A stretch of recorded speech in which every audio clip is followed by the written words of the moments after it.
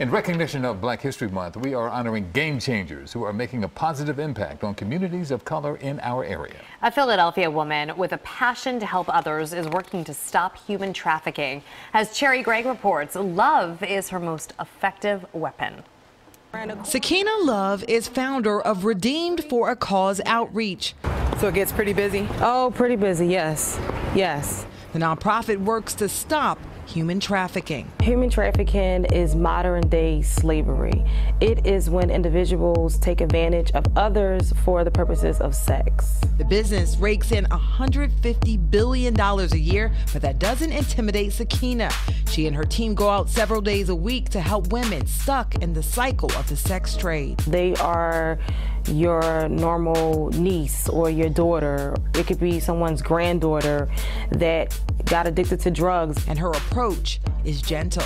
We love on them. By hitting the streets with care packages, they feed and provide the women clothing and support. They also offer a safe space to rest. Just always keeping that open door. With drop-in centers in South and West Philadelphia, Redeemed for a Cause provides toiletries, HIV testing, trauma therapy, AA meetings, and more. This is a judgment-free zone. Sakina's spark was lit 5 years ago during a mission trip to Thailand. She saw trafficking and realized it was happening in her city too.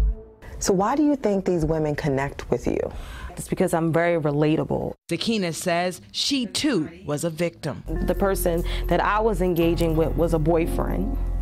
And because this was my boyfriend, I felt I had to do what I had to do. That realization fuels her prevention efforts. She goes to school speaking to at-risk girls and by raising awareness in the streets. Trafficking can happen in your neighborhood. But it's no surprise Sakina's last name is Love, because that is what she uses to remind women they are worthy. We get to see the women evolve over time. In just a few years, her impact has touched thousands, changing the game by helping women and girls break free.